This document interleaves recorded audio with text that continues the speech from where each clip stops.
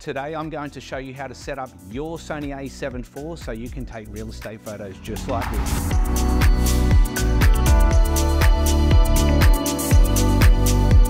So the lens of choice today is the Sony G Master 14mm 1.8. I've opted for this lens over the 16 to 35mm due to this house just being a little bit tighter, and I think I can get through this shoot with one lens today. We'll be using the Sony A7 IV. This is how I set up my camera. We'll be shooting at ISO 320. It is quite a dark environment, so this will speed up my shutter speed. I'll make sure that the exposure compensation is at 0, and I adjust that by this wheel here.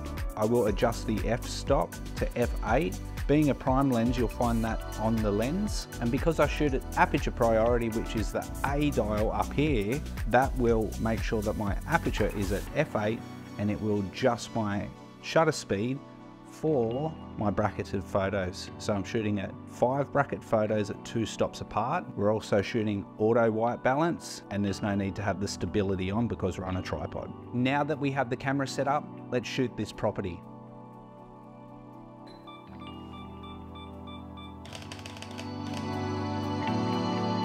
We have a nice simple shot of this kitchen, so I'll take this photo.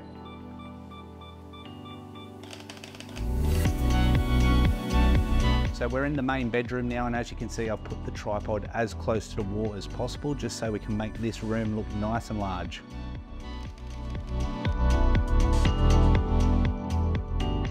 For the second bedroom, I did drop the height of the tripod because we do have a really low lying bed here. So I'll take this shot.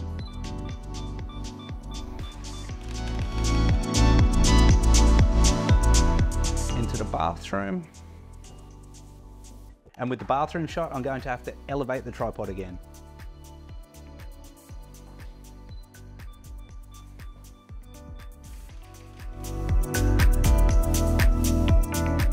Like I said, this is a tight house. We've got a tight bedroom here, but the 14mm opens it right up. So I'll take this shot.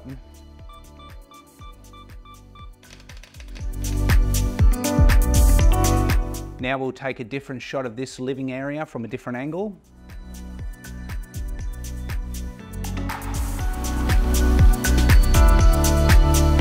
And we might take one from a slightly different angle.